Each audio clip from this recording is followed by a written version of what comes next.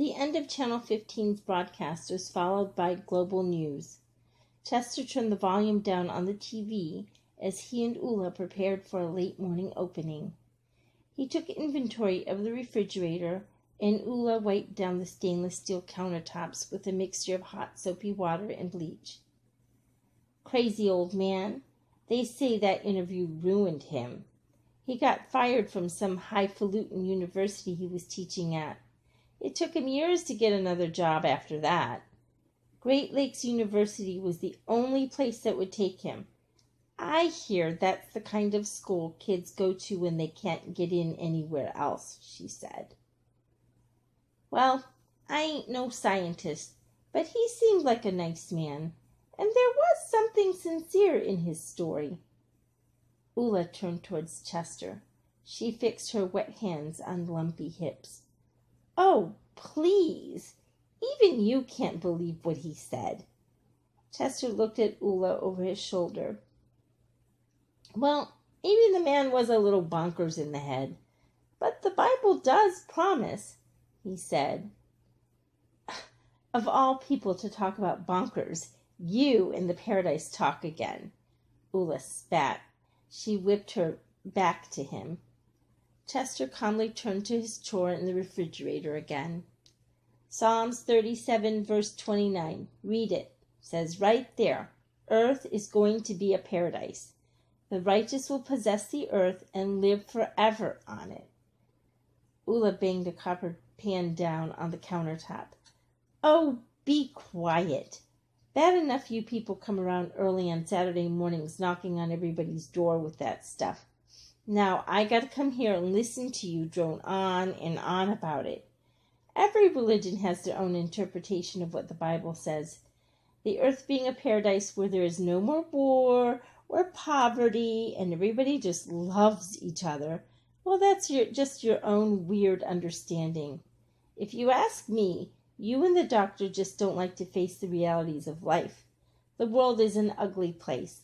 It always has been and always will be. Everybody for themselves. That's my motto, Ulla said. Well, that's a sad motto to live by. Cain in the Bible had that attitude. And am I my brother's keeper? We all here to help each other. Jehovah made humans to be a family. In Genesis, it says, Oh, be quiet, Chester. I really don't want to hear it. Chester shrugged and turned back to cleaning out the refrigerator.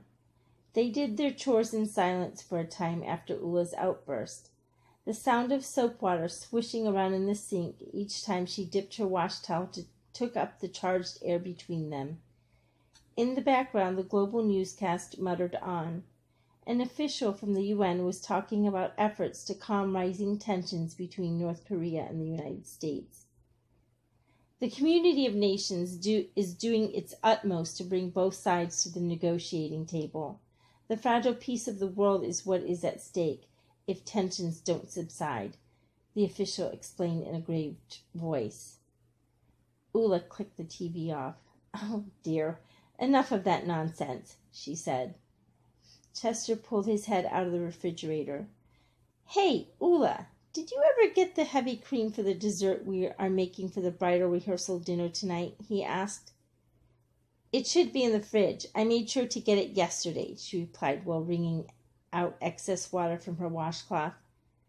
Well, I don't see it here. Ulla sighed and let the towel drop back into the sink. She came to Chester's side. Both scanned the open fridge.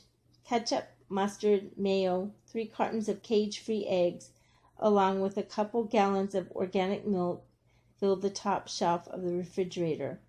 On the bottom were tall white tubs made from scratch sauces and marinades for meats, and 1 tub of dried herbs used in meat rubs. Smaller tubs of diced garlic and another of chopped onions sat neatly next to each other in the bottom area of the fridge. Ulla stuck her hand in and moved some of the containers around. I bought it. I know I did, she protested. Her round face turned red and she pushed the door shut. Maybe it was used up. We were so busy yesterday. The waitresses probably needed it for coffee cream, Chester said. Well, that's just stupid. We have plenty of those little creamer things. All they have to do is look. I guess that's too hard. Bunch of nitwits. Chester shrugged. Well, would you mind going now to get some more? The sauce isn't done yet, and I still have to prepare the salad. Once the lunch hour rush starts, we won't have time the rest of the day. Ulla's shoulders dropped, and she moaned. All right, I'll go now. She turned and walked over to the corner where her coat hung on a hook next to a broom and a mop with dry, coarse strands. A yellow rolling bucket full of cold, murky water with bits of floor lint floating on the surface sat in front of the cleaning implements. She yanked her coat from the hook. Remember to open the doors at 10 sharp, she said. You know, while you're out, you might as well pick up some other things. Chester pulled out a paper pad in his apron pocket and scribbled down some grocery items. Ulla pinched her face up. He gave the list to her when he was done. She scrutinized the piece of paper. Irritation spread like a rash across her forehead. What's kimchi? Oh, it's just something I add to our sauces to give them a little more oomph. Ulla gave him a pointed look and then gazed back at the paper before crumpling it in her chafed hand and shoving it in her apron pocket. Thanks, Chester said. You owe me. Ulla shrugged her coat on and gave him more instructions. Put Queen Dee's dumb song on after I leave, and at least I can miss out on that. La Mer is hardly a dumb song, Chester shook his head. Queen Dee insisted that La Mer be played at the opening and closing of the restaurant every day. The song had been her dead husband's favorite. Ulla rolled her eyes. It is when you hear it day in and day out. I'll make sure after you leave that it's on, he assured her. Ulla pushed her way through the kitchen swing doors. Chester followed. Remember, 10 o'clock sharp, she said when they reached Vecchio's glass entrance doors. Will do. Ulla exited the restaurant. Chester watched as she made her way down the street towards a small supermarket at the end of the block. The fleece padding in her coat only added to her frame. She looked like one of those helium-filled parade floats, ready to lift off. When she was far enough away, Chester locked the doors and scurried back towards the kitchen. He knew the kimchi he had put on the list wasn't in the market, and he would never put rotting cabbage in any of his cooking. But the search would keep Ulla busy for a while, and thus give him a few precious moments to throw some scraps to the dogs and feed the bum.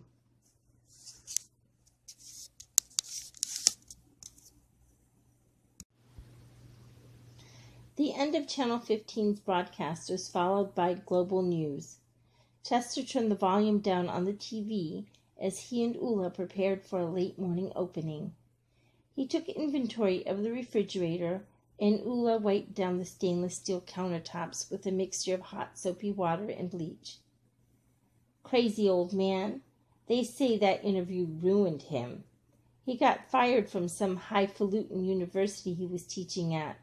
It took him years to get another job after that. Great Lakes University was the only place that would take him. I hear that's the kind of school kids go to when they can't get in anywhere else, she said. Well, I ain't no scientist, but he seemed like a nice man, and there was something sincere in his story. Ulla turned towards Chester. She fixed her wet hands on lumpy hips.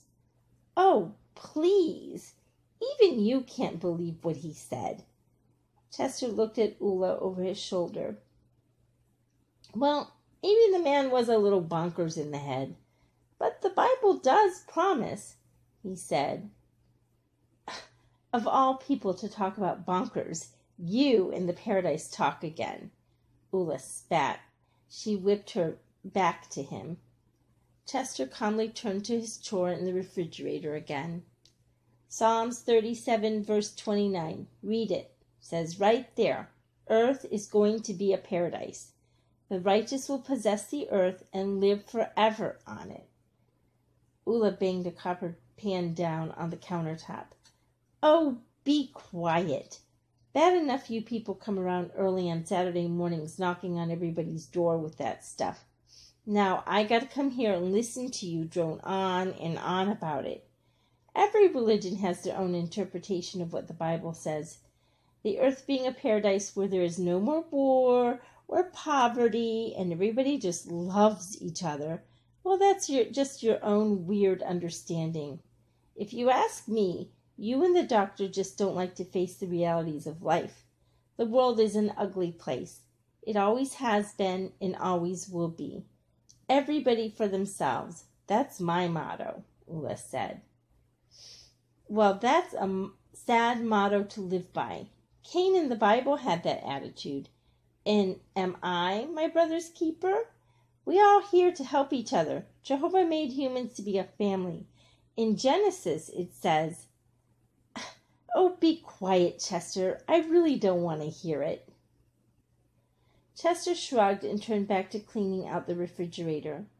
They did their chores in silence for a time after Ulla's outburst. The sound of soap water swishing around in the sink each time she dipped her wash towel took up the charged air between them. In the background, the global newscast muttered on. An official from the UN was talking about efforts to calm rising tensions between North Korea and the United States. The community of nations is doing its utmost to bring both sides to the negotiating table. The fragile peace of the world is what is at stake if tensions don't subside, the official explained in a grave voice. Ulla clicked the TV off. Oh, dear. Enough of that nonsense, she said. Chester pulled his head out of the refrigerator. Hey, Ulla, did you ever get the heavy cream for the dessert we are making for the bridal rehearsal dinner tonight? He asked. It should be in the fridge. I made sure to get it yesterday, she replied while wringing out excess water from her washcloth. Well, I don't see it here. Ulla sighed and let the towel drop back into the sink. She came to Chester's side. Both scanned the open fridge. Ketchup, mustard, mayo, 3 cartons of cage-free eggs, along with a couple gallons of organic milk, filled the top shelf of the refrigerator. On the bottom were tall white tubs made from scratch sauces and marinades for meats, and 1 tub of dried herbs used in meat rubs. Smaller tubs of diced garlic and another of chopped onions sat neatly next to each other in the bottom area of the fridge. Ulla stuck her hand in and moved some of the containers around. I bought it. I know I did, she protested. Her round face turned red and she pushed the door shut. Maybe it was used up. We were so busy yesterday. The waitresses probably needed it for coffee cream, Chester said. Well, that's just stupid. We have plenty of those little creamer things. All they have to do is look. I guess that's too hard. Bunch of nitwits. Chester shrugged. Well, would you mind going now to get some more? The sauce isn't done yet, and I still have to prepare the salad. Once our rush starts, we won't have time the rest of the day. Ulla's shoulders dropped, and she moaned. All right, I'll go now. She turned and walked over to the corner where her coat hung on a hook next to a broom and a mop with dry coarse strands. A yellow rolling bucket full of cold, murky water with bits of floor lint floating on the surface sat in front of the cleaning implements. She yanked her coat from the hook. Remember to open the doors at 10 sharp, she said. You know, while you're out, you might as well pick up some other things. Chester pulled out a paper pad in his apron pocket and scribbled down some grocery items. Ulla pinched her face up. He gave the list to her when he was done. She scrutinized the piece of paper. Irritation spread like a rash across her forehead. What's kimchi? Oh, it's just something I add to our sauces to give them a little more oomph. Ulla gave him a pointed look and then gazed back at the paper, before crumpling it in her chafed hand and shoving it in her apron pocket. "Thanks," Chester said. "You owe me." Ulla shrugged her coat on and gave him more instructions. "Put Queen Dee's dumb song on after I leave, and at least I can miss out on that." "La Mer is hardly a dumb song." Chester shook his head. Queen Dee insisted that La Mer be played at the opening and closing of the restaurant every day. The song had been her dead husband's favorite. Ulla rolled her eyes. "It is when you hear it day in and day out." "I'll make sure after you leave that it's on," he assured her. Ulla pushed her way through the kitchen swing doors. Chester followed. "Remember, 10 o'clock sharp," she said when they reached the Vecchio's glass entrance doors. "Will do." Ulla exited the restaurant. Chester watched as she made her way down the street towards a small supermarket at the end of the block. The fleece padding in her coat only added to her frame. She looked like one of those helium-filled parade floats, ready to lift off. When she was far enough away, Chester locked the doors and scurried back towards the kitchen. He knew the kimchi he had put on the list wasn't in the market, and he would never put rotting cabbage in any of his cooking. But the search would keep Ulla busy for a while, and thus give him a few precious moments to throw some scraps to the dogs and feed the bum.